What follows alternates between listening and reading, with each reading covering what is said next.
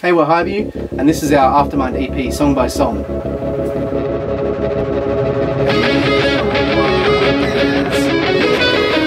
So with Simple Life, it really started with the rhythm riff. Like, I really love that driving sort of da-na-na-na-na-na-na-na-na-na, and I sort of wrapped the rest of the song around that. I wanted it to be really driving and really rocky. It still have a little bit of an electronic element to it as well. And then from there we sort of worked out, you know, the finer details, and I got together and sort of jammed, and yeah, I think it sounds really, really cool. Yeah.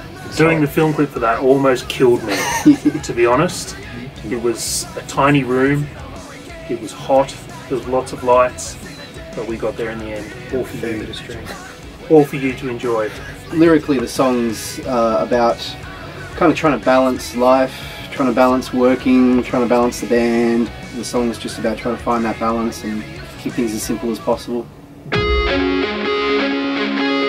The song Contained sort of came together 3 or 4 years ago. Actually, I was trying to write some ideas for my other project, and stylistically the song didn't really mesh with what we were trying to do, so I held on to that idea.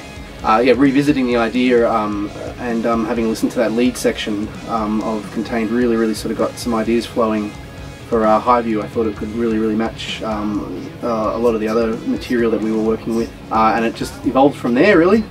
That's a great song to play live. I think that's one of my favourite songs to play too, I reckon. Yeah, just especially the bit sort of towards the end, where I can just go full ape on the drum kit, bang, bang, bang. That's I love fantastic. I love that mesh of kind of the orchestral elements with the synth parts as well. I really like that, and that's something that I want to continue to develop with future material. Lyrically, Contains about sort of stopping and thinking about the people in your life that you know, are there to support you, you know, and care for you, but also stopping and appreciating those people as well, and just knowing that it's good to have a support system that'll help you, you know, through whether it's your work, you know, or your studies, or with your music or whatnot. So the song is, lyrically, it's about acknowledging those people in my life in particular. Yeah, we're making a film clip for that at the moment. We're halfway through. It's going to be released pretty soon. It was an interesting concept. It's middle of winter, dead of winter right now. Our hometown in Canberra, and yeah, it was awfully cold. It was filmed at night in a park on a spinning platform thing. So we did lots of spinning around in the cold. It was challenging, but it should look really cool.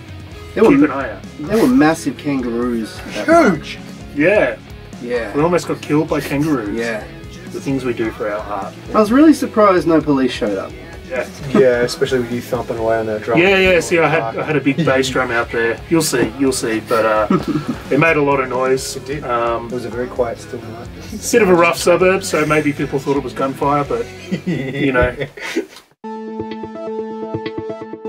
So with Aftermind, I really wanted to experiment with a lot more electronic elements. With HighView especially, I feel like I've got the opportunity to kind of really work on some different styles and different methods for songwriting, which, you know, we're implementing with future writing as well, collaboratively. I really enjoyed working on Aftermind as a song. It's a lot more chilled out than the rest of the EP, rest of the Aftermind EP, and adds a lot more elements of sort of melodies and nice little hooks here and there throughout the song that I really like. It's a good song to play live as well, because like it's a nice break in this. Well, not a break in the set, but it's a nice change of pace in the live set, because we spend so much time like jumping around and going absolutely crazy with the high energy other tracks.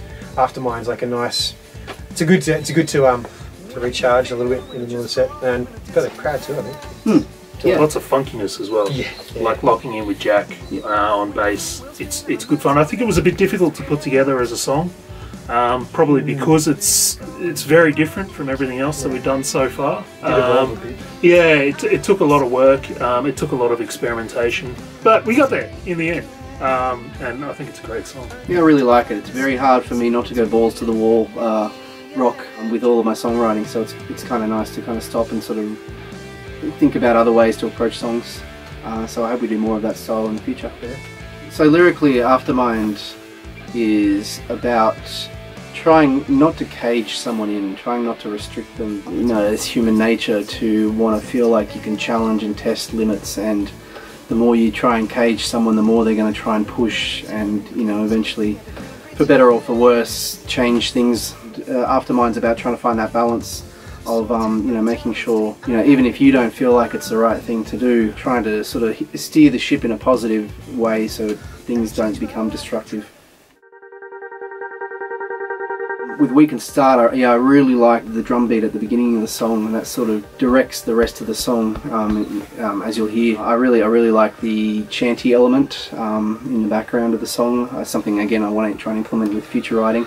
I really like We Can Start, especially in the chorus. It's just a big, open, heavy sort of stadium rock sound. I'm a bit of a sucker for that sort of straight power chord kind of rock stuff. And I think on stage, that song especially enables us to really sort of lash out and sort of jump around a fair bit. And not every song has to be ridiculously complex and technical, you know, like you can still make a really cool rock song and enable you to sort of really, you know, rock out on stage.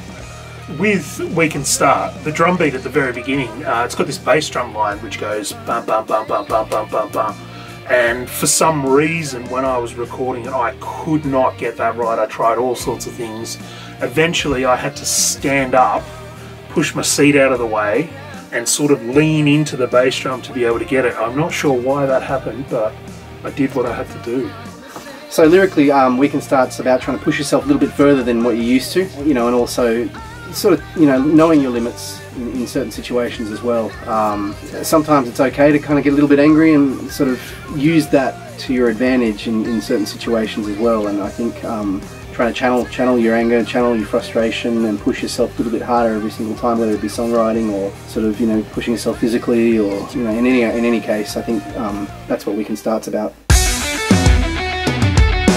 Animal was one of the hardest ones for me to get down on the guitar. I think it was some of the rhythm parts in that, and locking in with Jack with the bass was pretty tricky.